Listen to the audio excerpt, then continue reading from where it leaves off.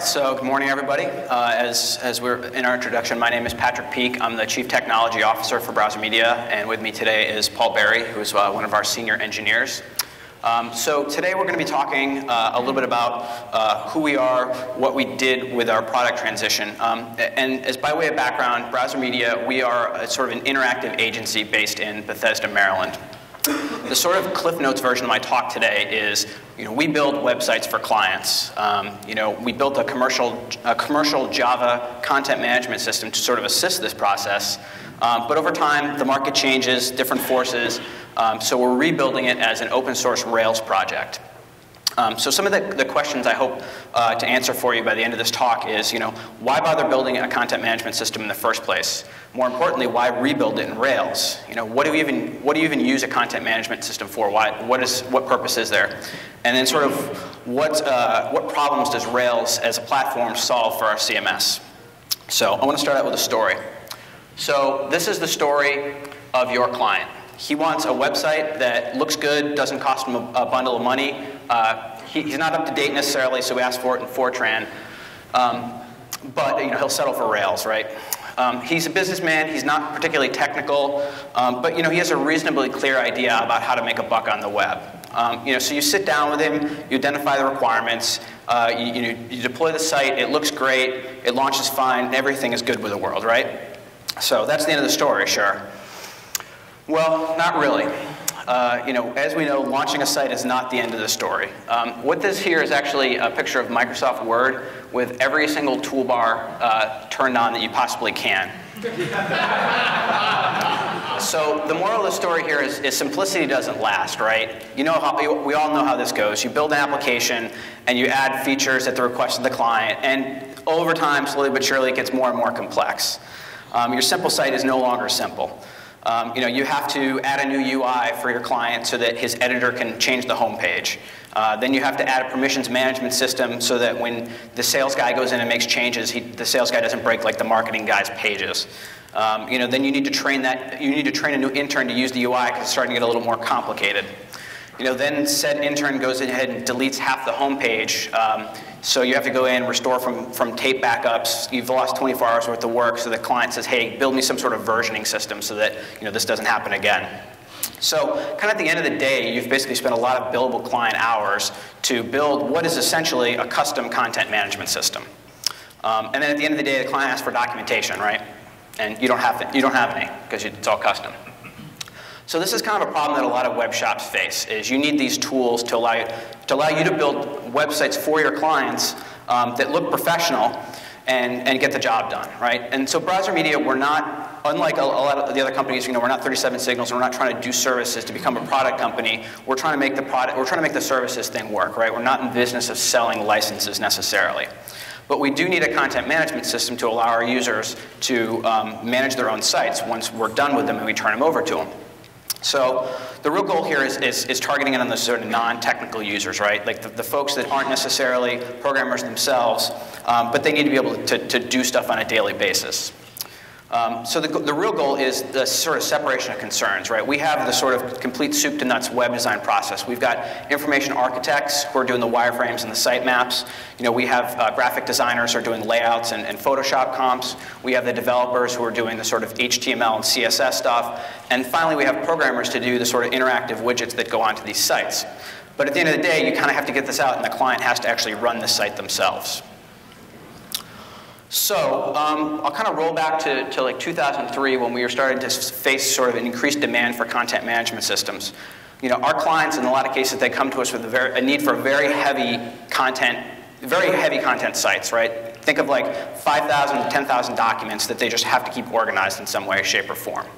And in a lot of cases, these are folks that are in the market for commercial CMS, right? They might go out and buy Red Dot or Ectron or some $50,000 licensed product.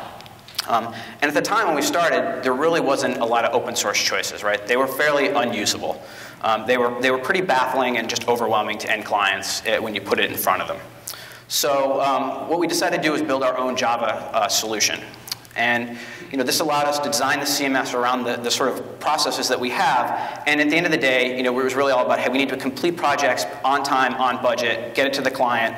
And over time, the clients that we've deployed it for have been pretty happy, right? We have probably maybe 50, 60 clients that have been using it. It's pretty easy to work with. And more importantly, us as an organization, we've kind of learned a lot about how content management works, how clients use it, what they ask for, and more importantly, how to support them when they have questions. So we built our own. Well, then you have other kinds of projects, right? Sometimes a client comes to you and they just want a Rails application. And we tend to build these custom applications on Rails more lately, just mainly for the productivity benefits that a lot of people in this room are probably very familiar with. Rails really helps with the quick starts. You've got a small project, you need to get it up and running fast and out the door. But inevitably, over time, clients ask for these sort of content management-like features. And really, honestly, rebuilding a CMS from scratch is a very expensive endeavor. Projects end up with their own set of bugs, their own training and support costs. And adding that polish that each client really wants is really almost too expensive to do for each client. They just, they end up paying to refine the UI.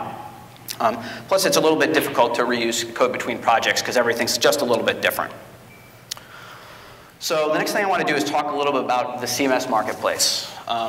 So overwhelming is a really good word for both this picture and for the marketplace. There is probably in the neighborhood of around 2,000 to 3,000 content management systems out there.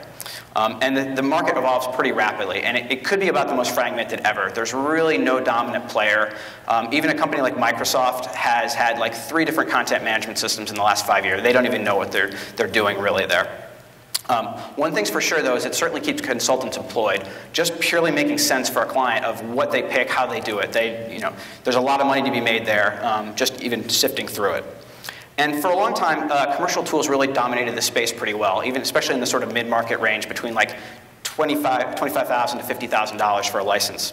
But really, they focus very much on the traditional content-heavy sites. But over time, what's happened is the open source projects have really matured. Names like Drupal and Joomla and WordPress are probably familiar to a lot of folks in the audience here. But these particular systems weren't even on like the professional CMS watch radar screen in like circa 2006. So just a few years ago, these products weren't even meriting a mention for large-scale commercial products or large-scale websites. But they've sort of come along recently. And increasingly, clients that come to us are looking for more sort of Web 2.0 or social sites that don't really fit well with the traditional sort of static CMS type of content. And that's something that Rails as a framework does better.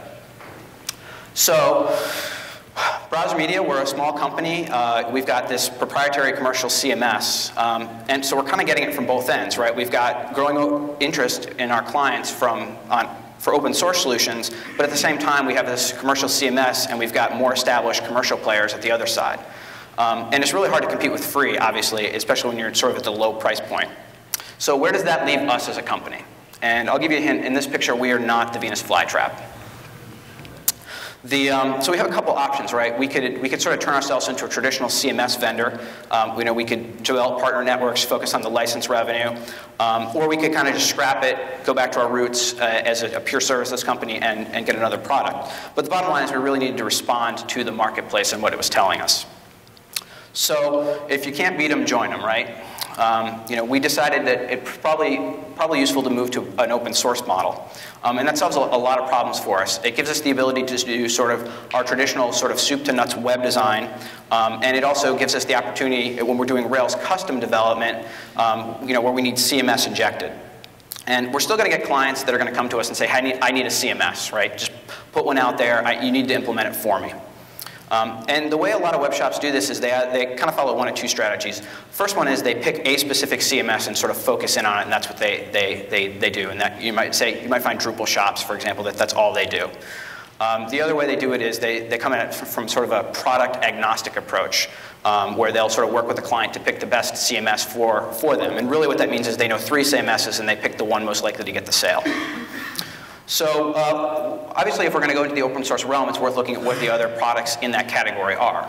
So the first one I'll talk about is Drupal. So who here is not familiar with Drupal? Has not heard of Drupal? Okay, so pretty much most people are familiar with this. So in any case, Drupal is a very popular PHP-based content management system with, I think at last count, like 11.5 million modules. So why not just use Drupal as a shop? Well, the first one, the obvious answer is it's not Rails, right? I think most people here in the audience are here because we like Rails, we think it's productive, and it gets the job done. So if you want to be a Rails shop, saying, okay, well, we're just going to do websites in Drupal is probably not a productive answer. But it is worth looking at why Drupal is popular as a project, right? And the best analogy I can come up with is really Drupal is kind of like Rails for PHP. It's this combination of an actual web framework at one sense that gives structure to how developers write their code, but it also layers on top of it sort of this CMS or UI framework that you get. And it's pretty powerful to developers to do stuff with, right? It's easy to develop a module, get a quick win, see it up and running on your website, in sort of that same way that Rails developers get excited about deploying their code really quickly. Add in the fact that PHP is really approachable as a language for new developers, and it runs on like every single $6 a month web host out there, and you have the making of a pretty popular project that is Drupal. So some other issues with Drupal, and again, I don't want to dump on other open source projects because that's not what we're here and what we're about, but it does have a little bit of complexity and a UI issue with regard, especially with regard to non-technical clients. Last year, Drupal did commissioned some usability studies with the University of Baltimore in Maryland, and they basically sat really like web experts, people who are webmasters, down in front of Drupal, having never used it before, and said, okay, here's some basic tasks, just try to do these. In a lot of cases, they sort of failed fairly miserably. And one thing that came out of that was, is sort of a sample, is it just lacks a WYSIWYG as sort of part of its core thing. That's sort of a what you see is what you get editor. And for non-technical users that are used to sitting down in Microsoft Word, and that's sort of how they think about content, a WYSIWYG is essential to get content into their site. And it's completely understandable how this kind of complexity happens, right? Open source, in general, is code and programs by programmers for programmers, right? It's very hard for members of other disciplines, especially folks like UI experts and designers, to contribute to an open source product. But to Drupal's credit, it seems like they're really focusing on usability for the next release for Drupal 7. In particular, Acquia, which is the Drupal support company run by the founder of Drupal, is actually paying for and hiring usability designers to redesign Drupal 7 and then paying the programmers to implement it. So it certainly is possible to get those factors into open source software, but generally it takes a little bit of commercial pay for it because, again, designers just can't sit down and contribute code. So the next question is, well, what about the Rails content management systems? And there are some out there, not nearly as many as PHP. It's hard to find a week that goes by that there's not a new PHP content management system released. But probably the most popular one within the Rails community is Radiant. So there's really nothing wrong with Radiant, right? It's just kind of a different product for a different target audience than what we're looking for. It's pretty simple. It's really suitable for programmers that want to run their own sites, or for small teams that want to manage a site. So it's fine, no problems there. The issue is it kind of just lacks a lot of the features that we get asked for a lot of times for our clients. We very frequently see these like 20-page RFPs for content management system selections that have little tiny checkboxes that say, do you have this feature, do you have this feature? And really you just kind of end up checking no a lot with a system like Radiant. It just doesn't have the bulk of modules that something like Drupal has. So what kind of features am I talking about? Those are things like permissions, so that you can have like members-only areas of your front page so the guests can't get into them. Things like content versioning, and then just editors that help support sort of a large contribution team.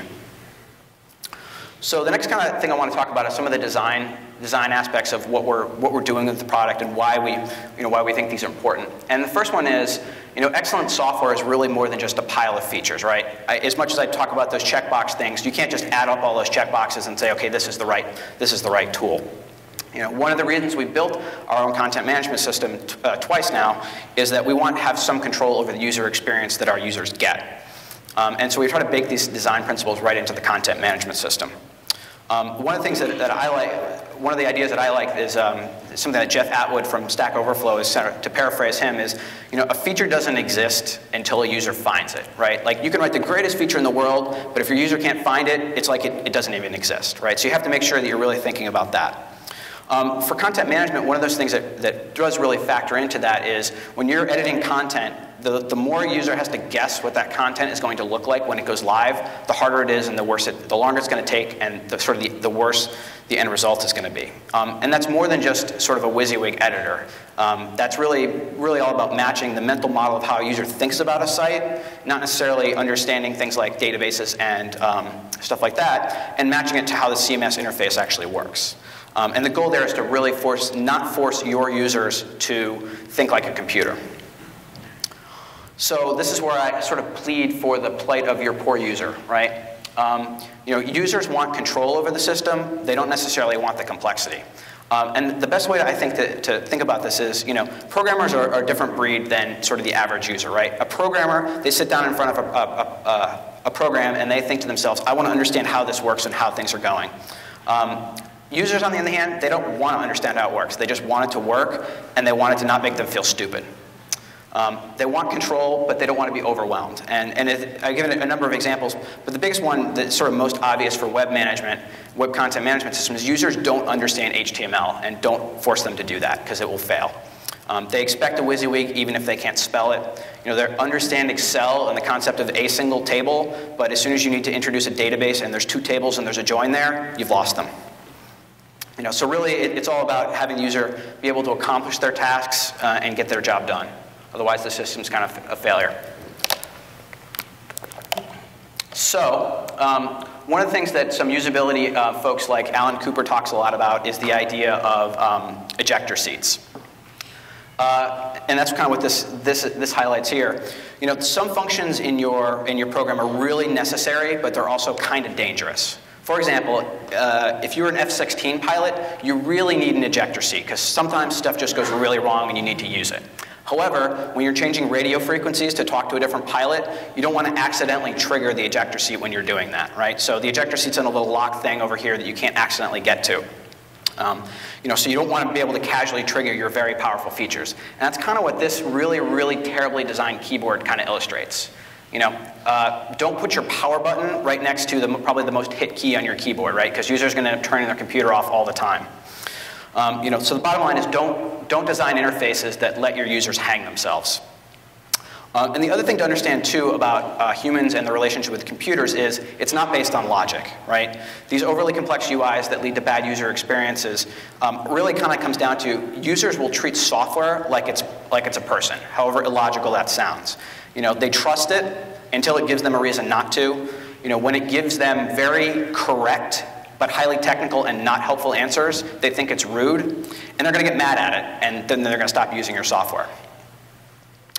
So the next thing I want to kind of do is run through what the stack of a CMS is, kind of some of the architectures that come along with that. So really, what is a CMS except it's the UI you probably needed to build for your client anyway. You have frameworks like Rails, and they're very opinionated about some things like ORM, MVC, web services, but they don't really provide any opinions on the user interface at all. And that's totally cool when you're using Rails to build your own site for for yourself or for one specific client. But when you're in the business of client web design, you end up doing the same thing over and over and over again, right? If I built 10 Rails sites last year, I probably built 10 CRUD interfaces to edit stories or articles, and probably 10 more user admin interfaces.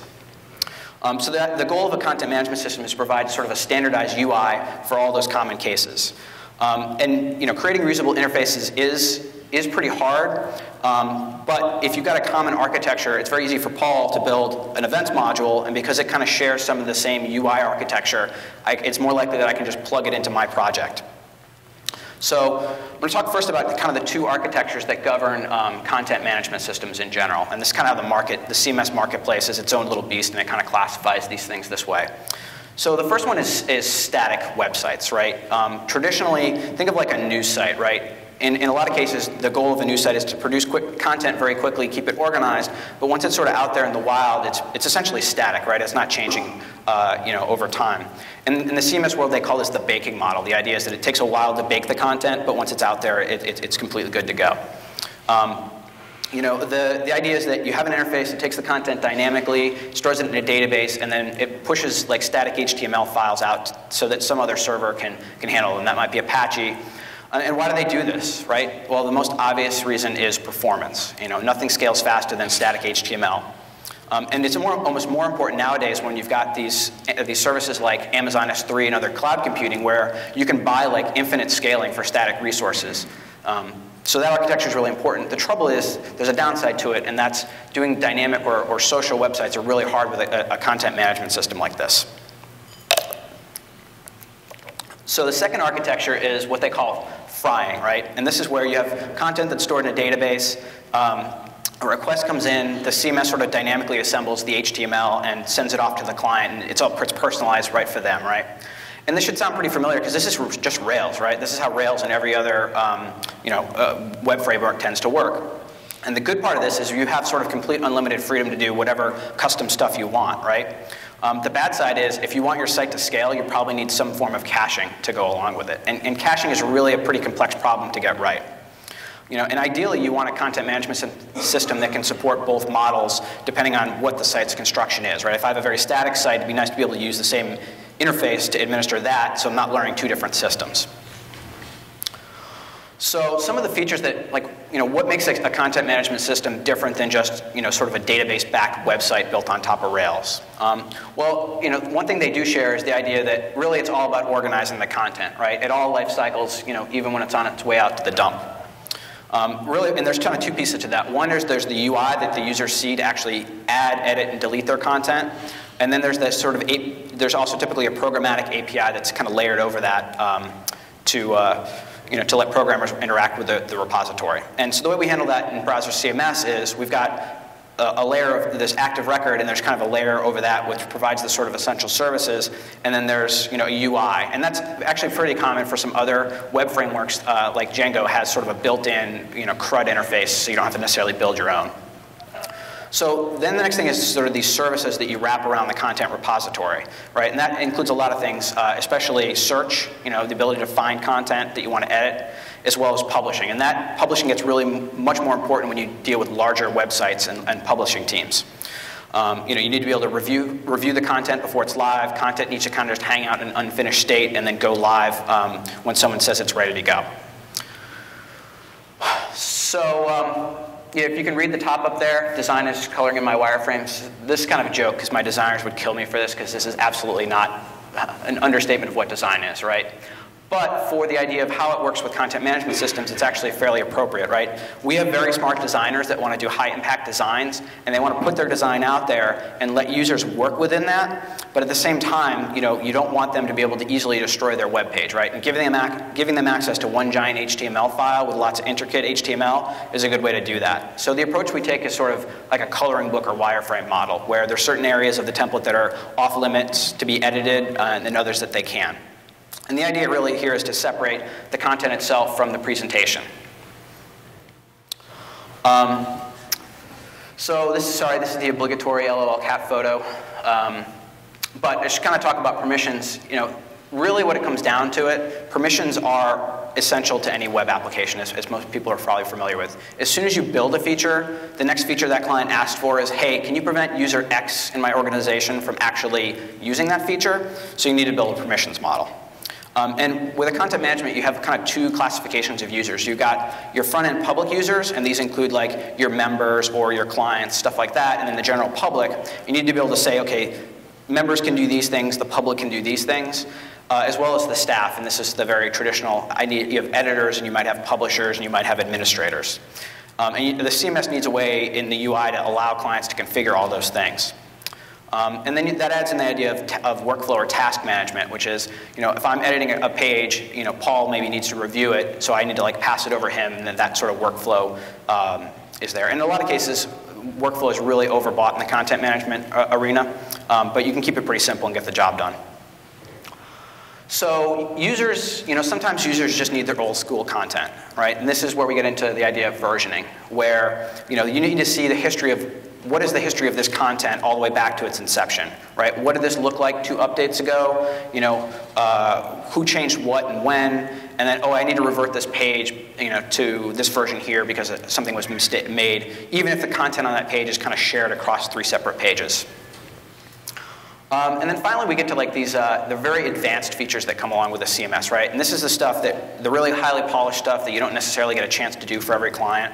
And these include things like dynamic form builders that let clients that, again, don't know HTML build their own forms that interact with databases and sending emails. My personal favorite is the idea of in-context editing, where to find content on your site to edit, you can kind of browse around, find the content exactly where it is, click on it, make the edit, all without kind of leaving that paradigm, right? And that's a big step up over having just sort of an admin interface that, you know, is sort of abstracted from the actual content itself. And then you have the very standard things like URL management, you know, being able to change the URL of a particular page to exactly what you want. And that's important for a couple reasons. SEO is one, obviously, but sometimes just having a human readable URL that your marketing guy can send out turns out to be pretty important. And then you have things like locking, which is, you know, both optimistic locking, which is sort of how SVN or other CMS or other source control systems work, where, you know, changes are merged. So if two people are working on a page, it kind of handles the updates if one person commits before the other. Or the other alternate model is the sort of check-in or check-out process, which is familiar to anybody that's probably used like Microsoft Word on a shared drive. So that's it for me. I'm going to turn it over to Paul now, who's going to talk about why we decided to go with Rails over Java. So, do you want this?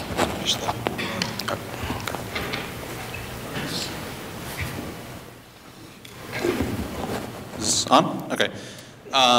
Yeah, so now that Patrick started giving you the background as to why we wanted to build our own CMS and what features we'd like to support in our own CMS, I'm going to cover what it is about, what there is in the Rails framework that we can take advantage of in building this. So first off, is compared to Java, one thing that Ruby has is a very clear, expressive, and powerful syntax. And this is just an example of some random bits of Ruby code that you probably can decipher. And there's lots of things going on in here. You see that some of the things like everything is an object, you have blocks, you have literal syntax for hashes and for arrays and regular expressions. And for anyone who's programmed in Java and then programmed in Ruby, you sort of appreciate all these little things as they add up. It just, you know, you can't say like, oh, I can put a method on an integer and that makes my whole application so much better. But if you have like thousands of those little things, they really just end up adding up. The other thing is that when you look at not having these things in the Java world, you end up with a lot of problems that you have to solve. And these are some of the things that for anyone who is a Java developer and has done any of this stuff, you'll recognize some of these things.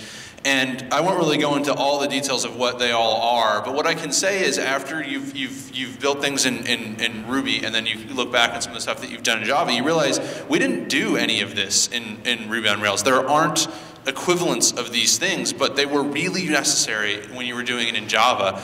And I think the reason you look at it is what I just showed in the previous slide, is that Ruby just as a language itself sort of solves a lot of these problems for you. And the list is bigger than this, just these few, if you really take the time to go through it. So just to categorize what we're doing with BrowserCMS a little bit to set up sort of my next point of how Rails can help you out, I just want to show the sort of the layers of things that you have when you're talking about building a end product of a web application. And you start at the lowest layer with a language, which is obviously like Java or Ruby or PHP. And then above that, you have libraries, which all languages have for interfacing with databases and things like that. And then you usually have some sort of framework, which Rails fills that role, and there are lots of frameworks in the Java world that also fill that role. And then above that you have a platform. Now you might not have that. If you're just building a website, you're not really going to have a platform. You're just going to build your product on Rails. But sometimes you do want a platform which is giving you all these sort of higher level features that Patrick just described. Some things that I would consider to be a platform would be something like Drupal, something like Plone if you're familiar with that. A lot of content management systems really are a platform, but most of them are built on frameworks that you will use as a developer when you're working on that platform. So what framework that's built on is important. And so one of the problems we have in the Java world when we talk about frameworks and then you talk about building platforms on frameworks is there are a lot of frameworks in Java. The biggest reason why this is a disadvantage for what we're doing for trying to build a platform is you have two choices of how you can deal with this problem in the Java world. And one choice is you can pick one or a few of them to put together and say, this is going to be our framework for our app, and this is what we're going to use. That's not the greatest choice, because that really limits, the size of the community that you're able to attract.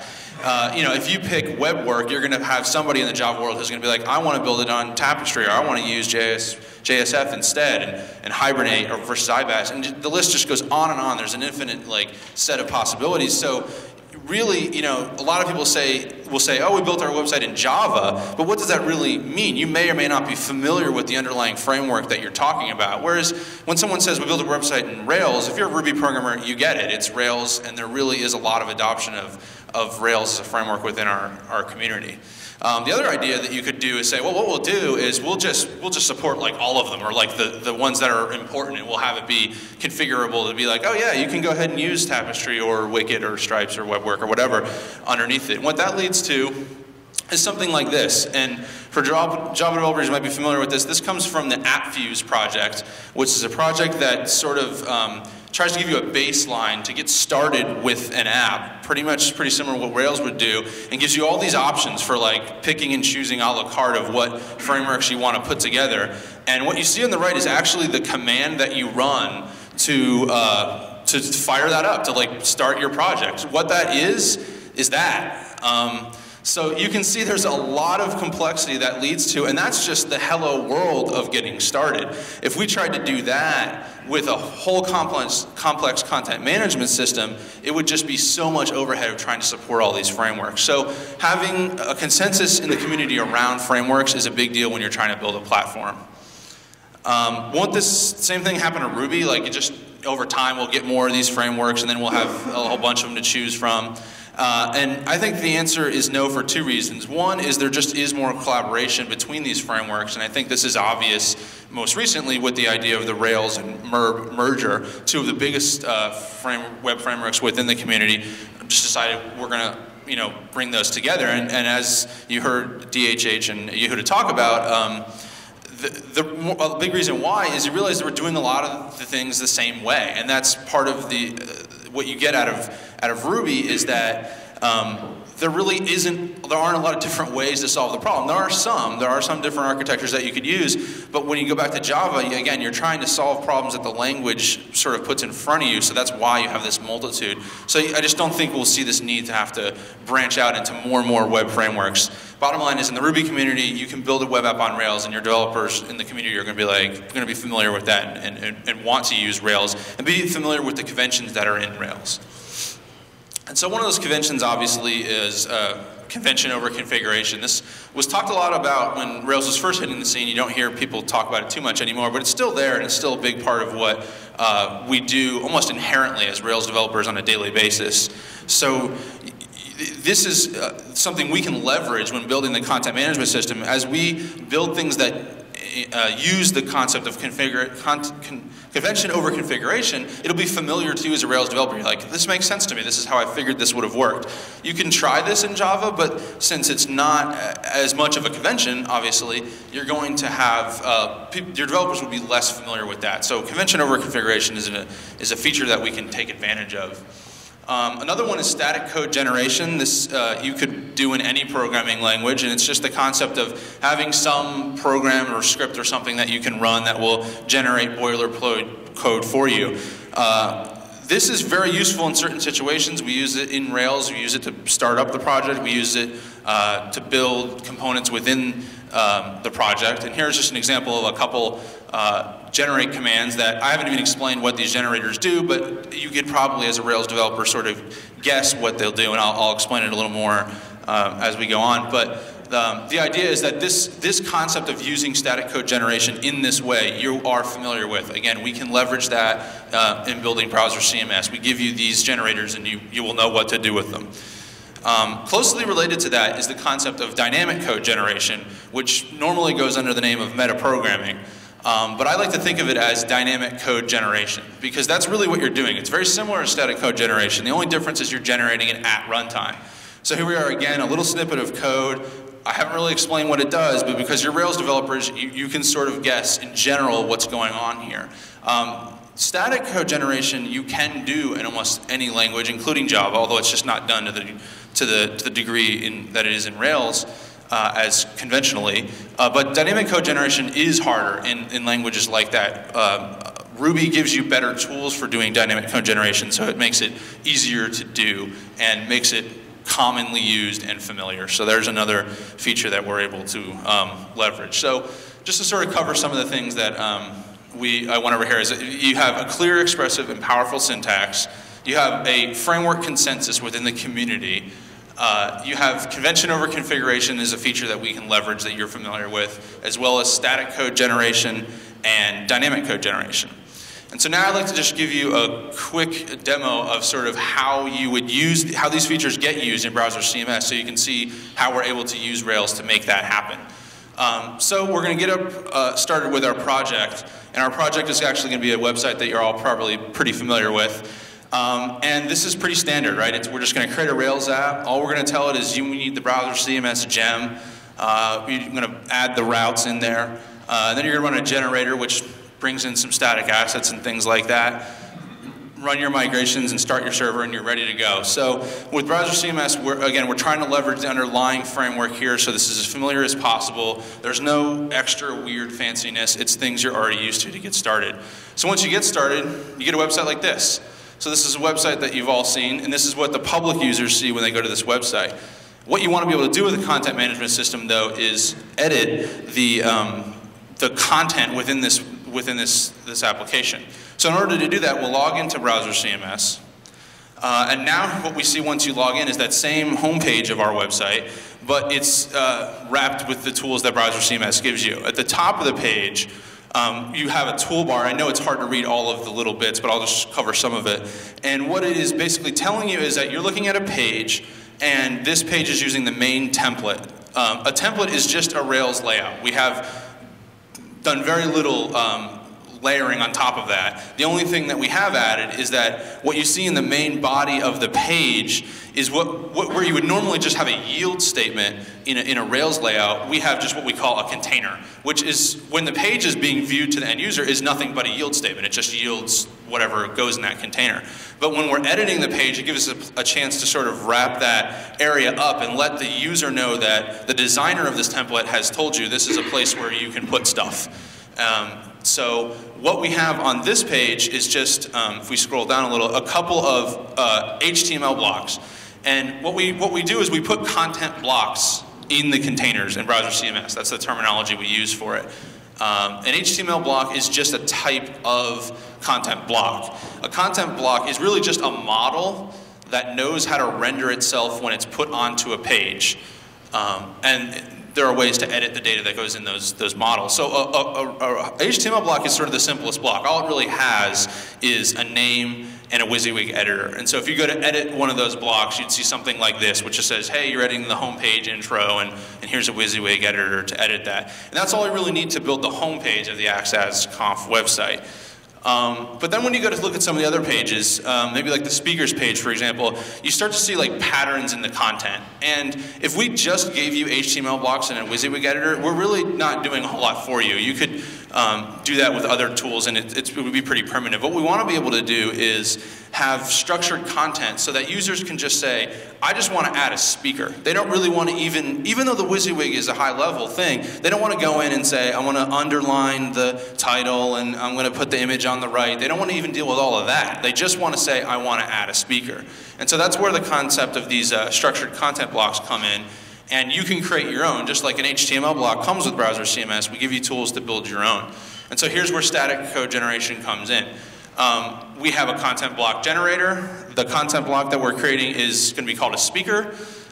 It's going to have a name field that's a string, and it has two more fields, an image and a bio. And we just added a little bit on top of the way the generators work to give the CMS more information about what you want the admin interface to look like once it gets built. So the data type of an attachment in HTML look odd in this generator, but all that's doing is letting the generator know, when I generate the form for you for this thing, you want this to be an attachment, meaning like a file upload, and bio, you want to have a WYSIWYG editor for it.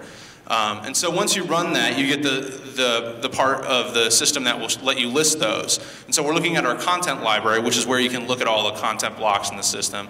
And here's a list of them. If we select one of them, we get that form, and it lets us change the name and the image and the bio for each speaker. So once we have that set up, we can just drop those speaker blocks right onto the page. So the headers we're just doing with HTML blocks in this example, and then we're just dropping speakers in the exact order we want them in on this page. And that's how you could build a page like that. So look at all the code I'm not writing. So that we were able to leverage these generators to give you that whole nice looking form and interface, and there are a lot of features wrapped around that, like versioning and all kinds of stuff that you get for free. Obviously you don't have to use the generators, but it really is a good way to get you started, and you can get their content set up in the system with very little effort. So the last page I want to show you an example of is the schedule page. Now we could take the same approach that we took on the last page with this and say, oh, I'll make a talk content block for each date, time, and I'll put them on the page where they go. But that gets really tedious really quickly. In this case, not only do you want to just be able to enter in a talk and say, hey, it's at this time and here's the title of it, you also want to be able to say, I just want to add it and not even have to go update the pages. And when we want to do that, we have one more special content block that we call a portlet, which is just a content block that instead of really being there for data, is really there just so you can render other data on the screen. And so we have generators for that as well. And you just tell it you want a portlet, the schedule portlet. It's going to spit out code like this, which is just basically a standard model, although we just put it in the portlets directory. And it just has one method that we're calling context, which this ends up being what gets passed as the locals into the partial. Because you can think of a portlet as sort of like a partial, and actually it's really more like a MERB part is exactly almost what it is, because you have this little bit of code that runs to sort of set up the data, and then it's just going to render some template. Obviously, what's in the content method you had to write. That doesn't get generated, so sort of like insert your code here kind of a thing. And then using convention over configuration, we just say, okay, we're going to render this template, which obviously you could override, but that's just where they go. And then you have some template like this, which is just ERB, and there's nothing really extra or fancy in here. And so the idea is, again, this is stuff you're already familiar with. You're able to build out a page that does what you want. And so when you drop this portlet on a page, what you get is our schedule. And you can see now it's just one big block. So this kind of content, if you were to go into the system and just add more talks or change the times or whatever, it just automatically gets updated. So that's pretty much it for BrowserCMS and how we were able to sort of leverage some of the features in Rails to build that. Next up for us with BrowserCMS is we're actually getting to the point where we can actually release the code. Like we did say, it's going to be open source. We're going to have it up on GitHub. We're still finishing some stuff up. We're not ready to do that yet. We'd hope to have it ready for this weekend, but we're almost there. So it should be soon, probably March. And everyone here will be able to check out BrowserCMS, use it on your own projects, contribute back to the community. Right now you can go to browsercms.org, and we just have a simple link to a Google group so you can sign up and just get information about BrowserCMS if you're interested. And obviously you'll see more info there as the code is released to the public. So that's it. Do we have any questions? Ryan? When's it going to be on GitHub? We don't have a date for sure yet, but it will. As soon as we're ready to release it to the public, it will be. We're still working out like what the licensing will be and finishing some things up, but it's pretty close. It's very functional right now, so soon is the best answer I can give for now. Any other question? Will it include tests? Yes, it has lots of tests, and they all pass, which is even better. So, and you'll get to see them. Any other questions? Java related, Rails related, BrowserCMS? No? Okay, thanks a lot.